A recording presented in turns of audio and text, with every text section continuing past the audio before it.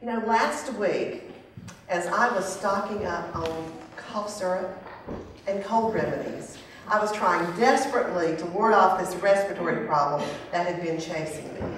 So I stopped and shopped, and I filled up my shopping cart with medicine and cough drops, pulled up to the checkout counter at the store and looked up, and I saw an unfamiliar face.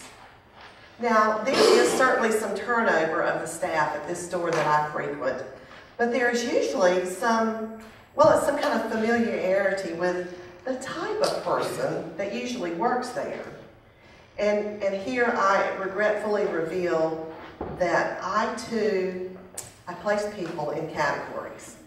Now, I'm not proud of that, and I try my best to self-check and to not presuppose that someone is like this or like that because of how they dress or what they wear or how they wear their hair or how many and where they might have piercings or tattoos. In fact, I try to respond with friendliness and enthusiasm in direct contrast to the way that I think that others might assume I would respond based on their judgment of me, of how I look, the clothes I wear, and that REV that's in front of my name.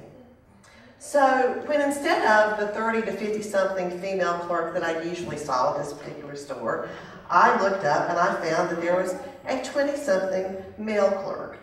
And he did have a little bit of an unusual hairstyle and maybe a few piercings and tattoos that are a little bit beyond what is the norm of my generation. So I adjusted my gut reaction to reflect genuine interest in this person, and I greeted him with my warmest smile, and I said, "How are you?" And he returned my smile and greeting, and then he proceeded to help me get dollars off of my purchase by scanning a coupon and helping me with my store rewards card. So I said, "Thanks," and I really meant it. And then he said, "Don't thank me, thank Jesus. Just trying to serve him by serving you better." And I said, "Well, thanks. I do thank Jesus." And then my confession. After all, I am a minister. Now, okay, I know that there are more female ministers out there now, and there are more in this area than there were when I was growing up. But I think for some folks, especially some folks of other denominations, I just don't look the part. I mean, I look like someone's mom, let's be honest here, or an aunt, or perhaps a school teacher, or a realtor, or a bank teller, all of which I have been, by the way. But, you know, I'm not that old school type of preacher man, you know, middle-aged, hair kind of, you know, slicked back a little bit. And I'm not the other type, which is kind of that new age hipster guy, you know, with soul patch and usually bald and ripped jeans and flip-flops all year round. I'm not either one of those, okay? So I was neither type that he might have been supposing would be a minister. So he doesn't fit my preconceived notions, and I don't fit his. And we meet here in the store. And I've revealed who I am and what it is I do. So he says to me, "Where's your church?" I said, "Well, I serve outside the church in a ministry that supports adults with intellectual disabilities. And then I preach sometimes on weekends so my clergy friends can have time away if they need it." And he says, "Oh, okay." Scanning my items. And then the line behind me is getting bigger and bigger, and people are getting a little antsy. And he says, "Can I ask you a question?" I said, "Uh-oh, here it goes. What's he going to ask me? Is it going to be some theology question that's going to stump me, or some preacher question that's going to embarrass me?" But I say, "Sure, ask away." And he says, "What's the difference between Methodist and Baptist?" Wow, that's a big one. Okay, how am I going to answer this? And these people behind me are like, you know, looking, they're on their phones, they're 4 or 5 people already built up. So I said, okay, let's look at it this way. Methodist and Baptist, we have more in common than we have differences. Let me just pick one thing. We kind of disagree a little bit on baptism, okay? How we view baptism. Methodists baptize babies, okay? And most Baptists prefer that you wait until you are of an age of consent. They call it believer's baptism. But Methodists baptize babies because they believe that what happens in baptism is not about them, but it's about what God does. And then when those babies get big enough, they decide for themselves. They are confirmed in the church and confirm that they want to be part of God's action that's already been going on in their lives. Much like your young people who are off on their retreat this particular weekend. So that's kind of the difference between the two. But really, we have more in common than we have different. And he said, well, I'm a Southern Baptist. I said, well, I'm a United Methodist. Good to meet you. End of the conversation, because people behind me were really kind of put out that we were taking so long. So I finished, hurried out, dodged those irritated glances, and I would have liked to continue the conversation, but it was not the time or the place. Now, we all do this, don't we? We draw divisions between groups of people. We're white or middle-aged or middle class, and we're not like people of different color or ethnic background or socioeconomic groups or ethnic identities. And we draw lines at political parties, at social standing, whether we're management or blue-collar workers, whether we're men or women or black or white or brown or Baptist or Methodist or Catholic or Jew. And then we come today to this Epiphany Sunday. Epiphany, which means literally a surprise revealing. And we read in the scripture this morning these words. The Gentiles have become fellow heirs, members of the same body, and sharers in the promise in Christ through the gospel. At the time that Paul was writing these words from prison, the debate in the early church, which, as you know, it was made up entirely at first of Jews who became Christians. The debate was about whether Christ had not come just for this chosen race, the Jewish people, but for the Gentiles as well. And this was a divisive issue. The comfortable status quo was that the Israelites, they were separate, and their God, the God of Abraham, the God of Moses, the God of Isaac, was their God. To accept that this God, their God, had sent his son to open the doors to everyone, well, to some people that was really abhorrent.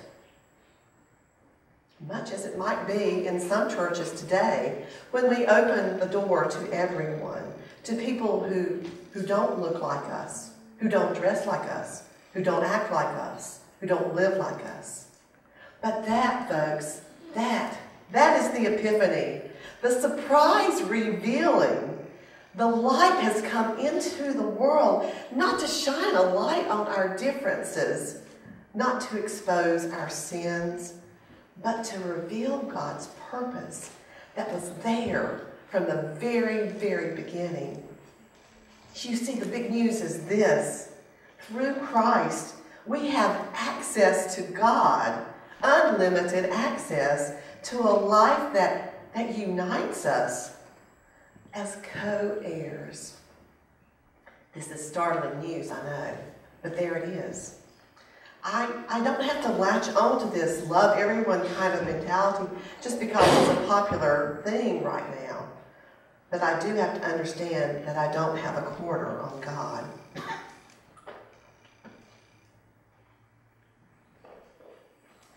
What many people see when they see Christians are people who herd themselves together. Excuse me. Separate. People that are separate from this corrupt world and make pronouncements about the depravity of those outsiders. What I am here to tell you today, and what Paul was saying to the church in Ephesus, is that the big news is that God doesn't come just for us, the insiders. God didn't just offer mercy and grace to the Jews. God,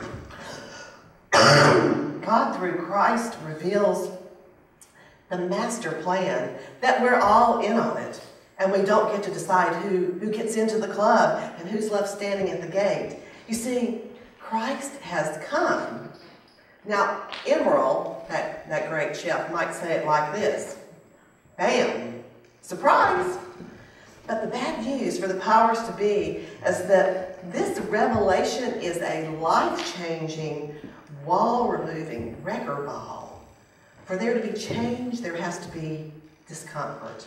Existing structures will need to be raised to make room. This wall that we have placed between us and the world, while it may have made this sanctuary, our sanctuaries, our churches, nice, safe places to retreat, is a dividing wall that may need to come down. Just as the overlords of Paul's day were not happy with the Jesus movement, there are those in this day who will not be happy that we welcome all to the table, that we no longer regard each other as strangers or aliens, but as fellow heirs, a sharer in the promise. You know, breaching holy boundaries was and is, it's an awful lot to swallow. We have to get past the idea that church is a place of comfort and familiarity and sameness, and embrace the fact that Christ calls us to be agents of change, agents of hope. And you know what? Every time I find my walls breached and torn apart, every time I find my personal world turned upside down, I find what C.S. Lewis said to be true. There are far, far better things ahead than any we leave behind. So, in the aftermath of Christmas, after the shepherds and wise men have left the stage, after the startling revelation that Christ has come for all, what is it that you and I are called to do? Well, let me tell you, we are called to be doers, not just hearers of the word. It is not a call to occasionally do nice things or even pay it forward, as nice as those token actions can be. It is a call to look around you and see who is on the outside of our nice church walls, perhaps looking in and longing to be invited in. Or perhaps they're hurrying past so as not to be disappointed again by the good church-going people who look the other way and do not see the pain in their lives. Dietrich Bonhoeffer, in The Cost of Discipleship, said that judging others makes us blind, whereas love is illuminating. By judging others, we blind ourselves to our own evil and to the grace which others are just as entitled to as we are. And so, in all humility, I ask God forgiveness when I look at any of my fellow heirs with judgment or disdain. They too are God's most precious children. They too are called to the feast of God's mercy, what theologian David Bartlett calls a most astonishing feast for a most astonishing group of guests. Today's surprising, startling revelation shines in the light of Christ, come to us in the flesh, worshipped by humble shepherds, heavenly angels, and foreign kings. God has come for us all. In the name of the Father, the Son, and the Holy Spirit. Amen.